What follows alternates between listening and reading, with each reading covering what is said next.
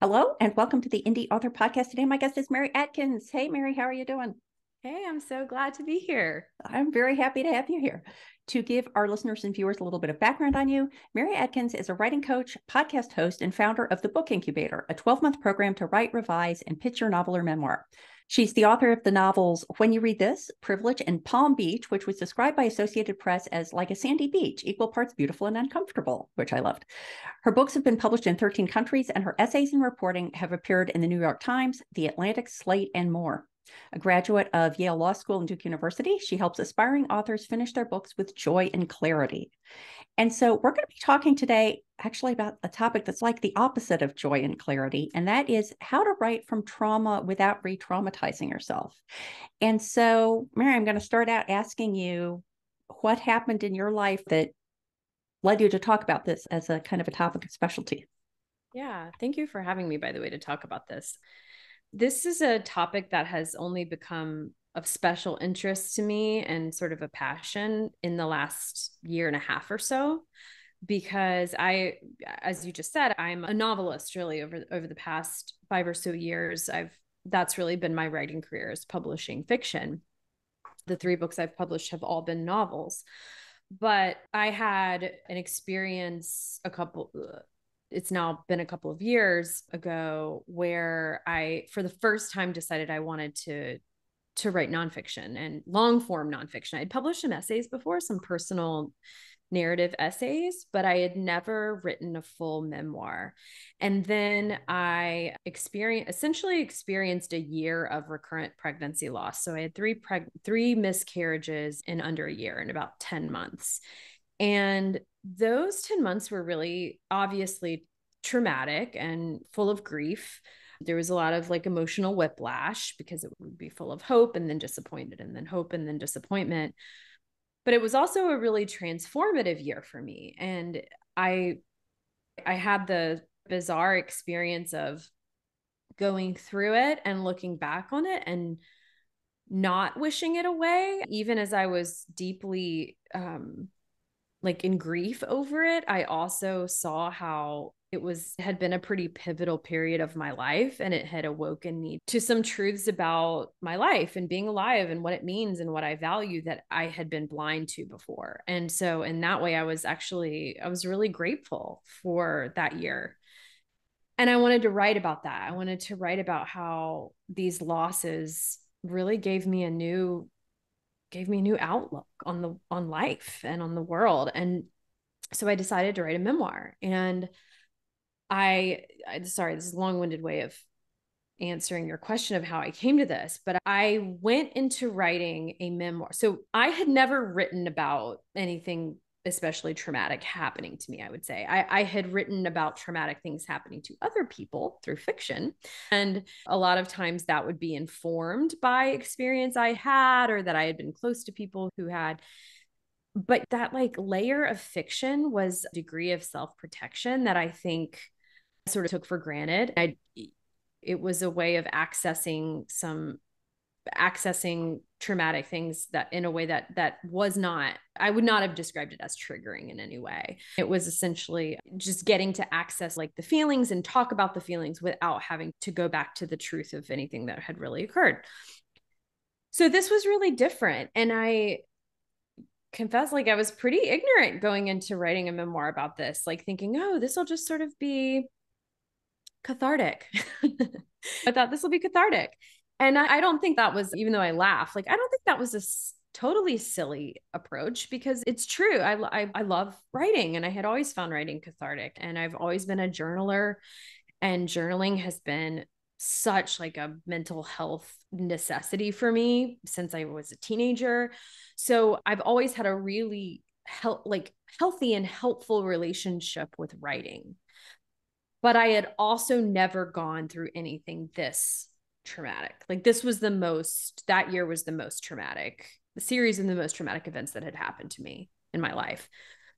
So returning to them, I was not aware of just how intense it would be to return to them and write about them. Luckily, I was working with a memoir coach who was really trauma-informed coach. She also does life coaching, and she knew this is going to be intense, and she warned me. I also just serendipitously happened to be working with a writer. I was his writing coach, but he was a trauma therapist, and he was really interested in doing some teaching in my program on writing through trauma. And it was really serendipitous because I started meeting with him, doing some reading. I had never read The Body Keeps the Score, that was super enlightening to me to read that book about how trauma is stored in our bodies. And so as I was writing, I think because of the support system I was doing some reading. I had my own memoir coach. I had my friend and my own client who was acting as a support to me. And through all of that, it helped me not be surprised when I would sit there writing and I would find that I was having physical reactions. Like my body would I would shake as I was writing, or I would, when I was writing fiction, I would often, and I still do, but it's just been a while. So that's why I was talking in the past tense. But like whenever I've written fiction, I'll write for a couple of hours or two. And then I typically find it quite easy to segue into whatever else I want to do next, whether it's sending some emails or making some lunch or going to pick up my son. And that was not the case with my memoir. I found that I would need a long time to come down off of writing. I would take these really long walks, like just go walk for miles after writing, going back and writing about a particular experience. And heat really helped too. I was writing in the summer. So a lot of times, like even just going outside, I live in Tennessee, so it's hot in the summer. So like just going outside and being in the heat would be physically comforting. But I think the more important point is that I learned to seek out ways to comfort myself. Like, what did my body need in this moment? And to honor that, whatever that was. And often that was not just going right into the next work project, or just like shifting gears or going to, like I said, pick up my son or do something else. I couldn't just immediately shift gears like that. So I essentially wrote a draft of my memoir this way.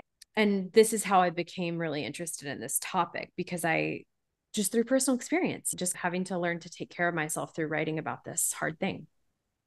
So many questions based on that.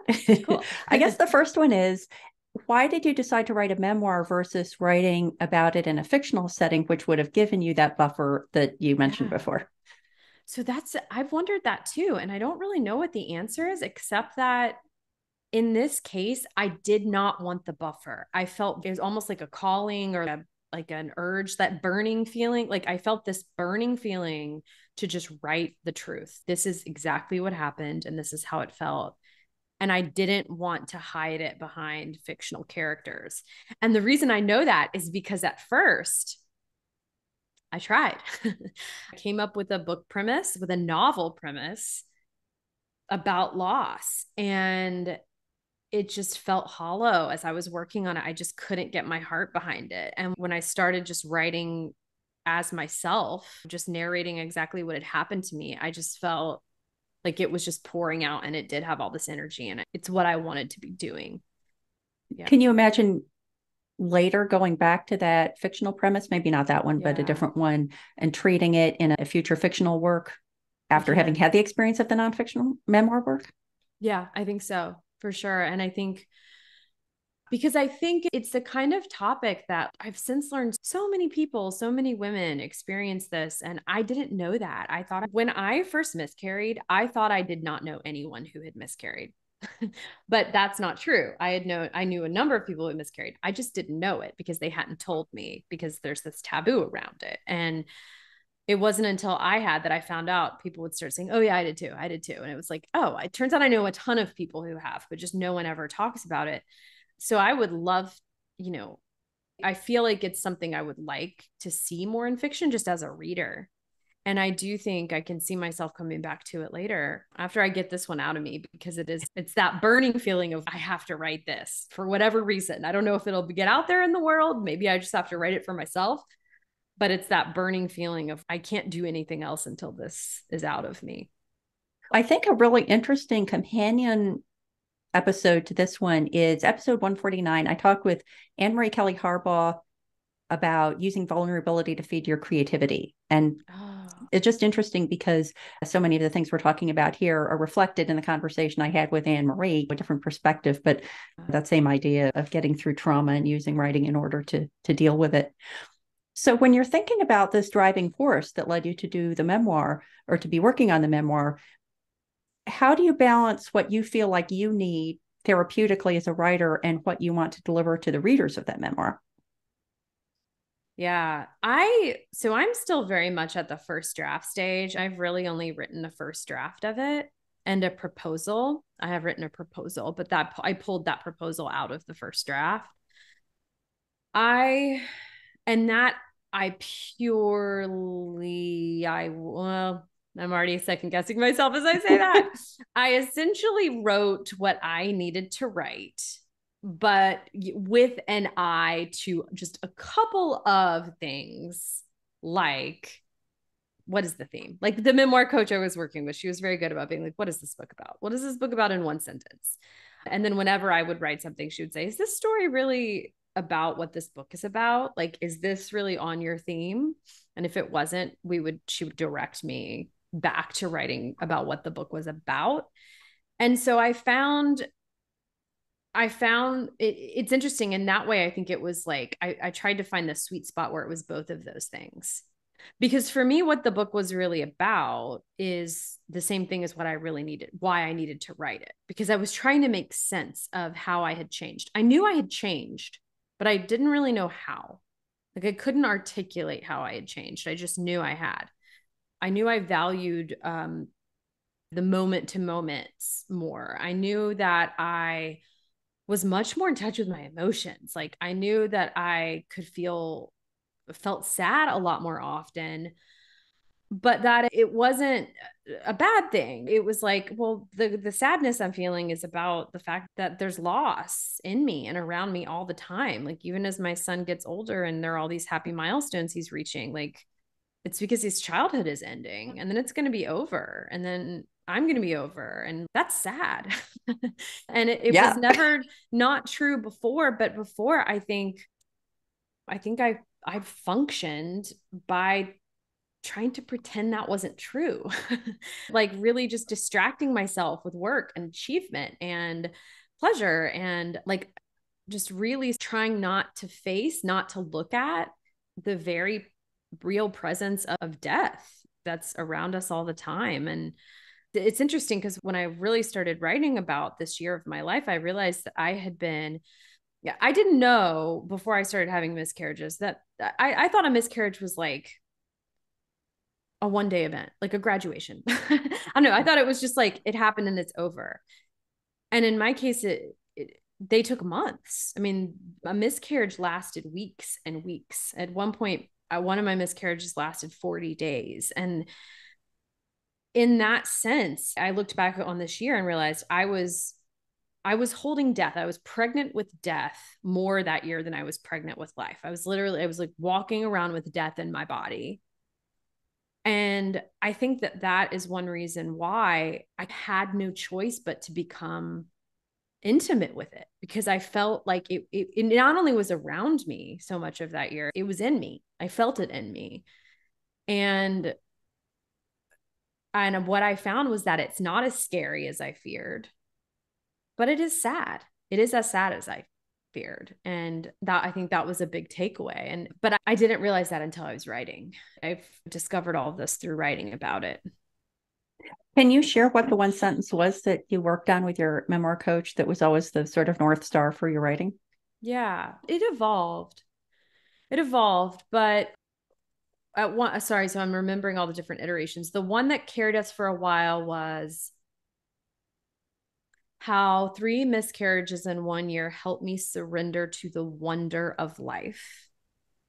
And I think that was the one we stuck with most of all. At one point, it did shift to how it's about how a year and 3 miscarriages helped me embrace the paradoxical nature of loss, which is also true. So yeah, like I said, we shifted it a few times, but there was always a touchstone that we were going back to. That's interesting because the sentence not only is a good guidestone for you, a guide point for you, and indicates the significance of the book to you, but try not to sound crass about this, but it's like the tagline for Yeah. a reader to understand Yeah. whether this book is for them or not, whether they want to pick up this memoir. And the idea of, I think, the wonder of life is going to draw people in, I think, more than the paradox of life. And that could be useful both from a marketing point of view, but also from a personal point of view. Like, as the lens that you look through is quite different between those two perspectives, those two one sentence Yes. summaries. And I think reflects an evolution that it's not just the tagline, but it's the evolution of the tagline that I'm imagining is helping you in the writing of the memoir. Oh, I love that interpretation. Yeah, I think that's true. And I like, yeah, I really like what you just said. I think there's also, you're right. If I think about a reader's perspective, paradox is paradox is like a neutral term. It's kind of heady, right? It's like an Right. intellectual kind of, it Right. doesn't have a lot of feeling. Wonder is like lovely, right? Like Yeah. wonder is beautiful. And it's something I love experiencing wonder. And I feel like I'm often in search of it. So it's actually a very different, those two sentences have really different feelings to them. It does feel like the mindset of someone going into the project and the mindset of someone who's worked through the project, maybe not wrapping it up, but worked through it enough that you've gleaned the kinds of benefits that it sounds like you were looking to get from the writing Yeah. experience from that experience. Yeah. I like that. That sounds true. Do you feel like you're at a point in the drafting of your memoir where the focus is still mostly on yourself or mostly on the reader? And independent of what your answer is to that, do you think that that's going to continue through your whole effort of the memoir, or does that shift at some point? I think it's just shifted to the reader. And for me, this experience is very similar to my fiction writing because what I do and what I teach when I'm working with writers who are working on novels is not to actually think about the reader at all on the first draft, because the first draft is just trying to figure out what the story is. And I found that to be true with memoir. Even though I had lived it, I was still trying to figure out what the story is. But then now that I have a draft, it becomes like, for me, it becomes about, okay, now I'm worried about the reader. No, I'm not worried about it, but now I'm thinking about the reader's experience of this story. And I now need to shape up this raw material that I've created so that it gives the experience that I want the reader to have. But I can't think about that while I'm writing a first draft. I can't think about that and experience the story. Like you've probably heard this before. I don't even know who said this to me the first time or where I read it, but I just love it so much. The first draft of anything is like someone telling you the story or you telling yourself the story. And I just really liked that because it just really, for me, it just really simplifies it. It's like, we're just trying to get down what is even happening here on the first draft. And then after that, we can start thinking about how someone else will experience this story because now we know what the story is. Well, I'm curious, as you start moving into that phase where you're thinking about the reader's experience, do you find yourself either editing things out that you would otherwise put when you were writing it for yourself, or adding things in that you wouldn't bother adding in when you were writing it for yourself, and factoring in things like reader triggers and how do you warn them responsibly about what they're going to be reading about and things like that? Yeah.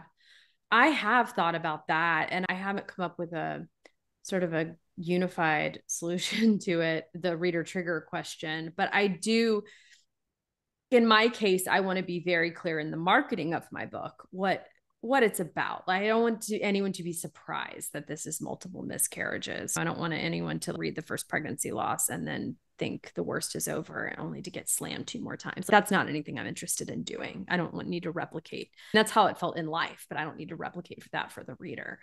So I think just in terms of the back of the book copy, and like, I think that's the best place, and just in the marketing of the book to really give people a heads up. This is what's going to be in here. So just so you're ready and you can decide if you want to proceed or not. But it's interesting. I think with memoir, I did get a note from my literary agent on one part of my memoir draft that gave me pause because it was so different than when I write fiction. So when I write fiction, I'll get a note from usually my editor, and it'll be like, can you go into more of what she was thinking here? Can you go into more of what this character was thinking or feeling here? And then it's like, sure, no problem. Let me invent it, right? And then when I got that note on a moment in my memoir, it was like, I can't invent it because this is a true story. And the truth is, in this moment, I don't know that I was thinking or feeling anything because I think it was dissociating. Like in this moment, it doesn't get deeper than what I wrote here because I was just trying to get through the next 5 minutes. And I think there are different ways to approach that, in the writing, right? Like I could narrate as Mary, the writer now, like looking back in this moment, I wasn't thinking any of these things because I was dissociating. I was trying to get through the next 5 minutes. I mean, I could just actually write that. But that's a very different solution than in the fiction where you invent. And it was interesting because I found myself, speaking of writing about trauma, I think, and this is not so much about how to write about trauma without retriggering yourself as just the challenge of writing about trauma is that I think sometimes we go back and we get a blank because our brain is protecting us from having to go there again. So it's like, my agent who I'm very close to and whose opinions I respect so much will ask very thoughtful questions. Like, in this moment, were you thinking this? I can imagine you were thinking this or feeling this. And my brain goes, I'm not going to give you anything. I'm not going to tell you anything that you were thinking or feeling in that moment because I don't want to go back there. So just trying to access some of that, I think can be its own psychological, not a game sounds too flippant, but just, yeah, like a writerly challenge that I didn't have to experience with fiction, because in fiction, it's inventing and creating and not having to just like access memories that our brain has really complex ways of trying to avoid. I'm wondering what kind of lessons you were able to carry forward from your fiction experience into the writing of the memoir. And one example might be how you structured the memoir, for example. But I'm also thinking that another example could be a way filling in those blanks in a way that's true to the memoir truthfulness, and yet is accommodating a reader's need to understand what was going on. You alluded to that when you were saying, maybe I step back as Mary the writer, and I admit that I was dissociating and I didn't really have anything to share because of that. But what lessons are you carrying forward from your fiction like that? Yeah, I think you're right that structure is a big, like structure is a skill that I learned through writing fiction, long form fiction, how to structure a narrative so that that is interesting for 70 plus thousand words. And so I went into my memoir, even before I knew what it was about, I had a sense of what the structure would be because that's just what my brain did. I thought, okay, well, this is a structure that could work. We'll have 3 parts. Part 1 will be this part 2 will be this part 3 will be this part. And I even knew what my struggle was in each part and how that through line would move through the book, even as I wasn't quite sure what the ultimate takeaway was going to be at the end. So structure for sure, learned through fiction. And then another thing, I mean, I've talked about this a little bit already, but like not judging that first draft. I think that is a skill it took me, and many of us, I'm sure, a long time to really turn into a habit. Not judging the words as they come out, because I truly trust that like future Mary will come in and revise this and polish it up for public consumption. It's not for public consumption yet. No one ever has to read this part. So I'm not going to sweat it right now. And that was a really hard skill. And I call it a skill because I think it is a skill. Like it's hard to do that for people. And it was for me too, for a long time. And I think I ultimately did get there with fiction. And that carried over to the memoir too. No one's read my first draft, and I plan to keep it that way. I'm guessing you're not working on fiction at the same time because you'd already mentioned this need of having a buffer around the memoir writing. Did you know that you were going to have to set aside some chunk of time in your writing life to just focus on the memoir, recognizing at the beginning that you weren't going to be able to do other projects at the same time? I only ever really focus on one project at a time. That has always been the only way that I can do it because I get pretty obsessed. Like it's all consuming. And sometimes people have asked me like, wow, you write really fast. How do you write so fast? Because I do write pretty quickly. But the one reason I write pretty quickly is because I just am all consuming. Like it's what I think about when I wake up. It's what I think about when I'm falling asleep. It's what I think about in the shower. And I think when you're living and breathing it like that, you can only do it for so long. I don't know that there's only that I would do that for like years of one project. So for me, it ends up being a handful of months that I'm like exclusively dating this one project. And then it's been so intense that I need a break from it. Do you take a break before your next creative activity? Do you do something entirely different before you write something else? Yes, completely different. Usually like baking, sourdough, bread. I'm very into sourdough. It's very cliche from the pandemic, but I am. Or trying just new recipes in a cookbook. Or it's funny, it's like a yoga and writing are like a teeter-totter to me. So it's like I will be all in on writing and I won't be doing any really physical movement or anything. And then when I'm not writing, I'll just be doing yoga pretty obsessively. It's an obsessive personality trait, so I just kind of shift and do something else. So right now I'm in a big yoga mode because I finished that first draft and I set that aside and I'm letting it bake. And so I'm doing lots of yoga and bread baking. Those are both very healthy things. I'm wondering if there are red flags for writers who are working on a memoir, working on even fiction that has a traumatic person element for them. And do you have tips for how people dealing with that trauma, or red flags that say you really need to back off or you really need to dive in, or whatever you think your advice would be there? It's interesting. Okay. So this is from not only going through this myself, but from working with some writers on writing through their own trauma over the past year, I have noticed something that I want to share, which is that, so there's this saying that I had heard before, and that sounds very smart. And I had always thought it sounded very smart. And now I don't agree with it, which is, I don't know if you've heard it, but they say sometimes people will say, write from your scars, not from your wounds. I have never heard that before, but it's kind of gruesome. It is gruesome. It is gruesome. And it also sounds very wise. It does. To me, it sounds wise. Yeah. It makes you kind of go, And I think it's a like kind of BS, because I think the idea here that my understanding of that adage is that it's to protect people from re-triggering themselves, re-traumatizing. This is writing about something that's raw. But I think that it doesn't distinguish between writing and publishing. Publishing something when it's extremely raw, to me, does seem extremely vulnerable, and in a way that could be dangerous, because when we publish, we put ourselves out there, we subject ourselves to all kinds of nasty people on the internet who say all kinds of terrible things. At least to me, yeah, but I'm pretty sure every author has that. But and that just comes with the territory. So if you got to be prepared for that. So if it's something tender, maybe it's not the time. But writing, I have only found writing to be therapeutic. Yes, it brings back the trauma. Yes, my body will shake. Yes, I need to go outside, but that's not unhealthy. In fact, I actually think it's a very natural way of dealing with what's in the body. Like, it's not that it's not there if you're not writing about it. It's just being suppressed, right? So it's like lancing the boil to extend it's like lancing. Yes. Yeah.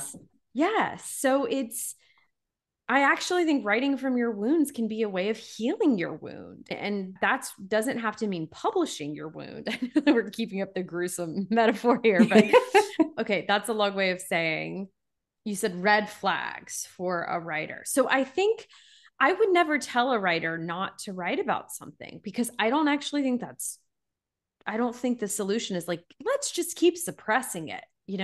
Suppress it for another 20 years until it's really tough scar tissue and then write about it. I don't think that's the solution. I think it's more be gentle with yourself, observe your body's reactions, ask it what it needs. There was one day I was like, I am not okay. I'm shaking. I feel very anxious from writing about this. I felt it coursing through my body. And I just decided to say, like, okay, what do you need to my body? And it said, we need to go get a chocolate chip cookie and go on a walk.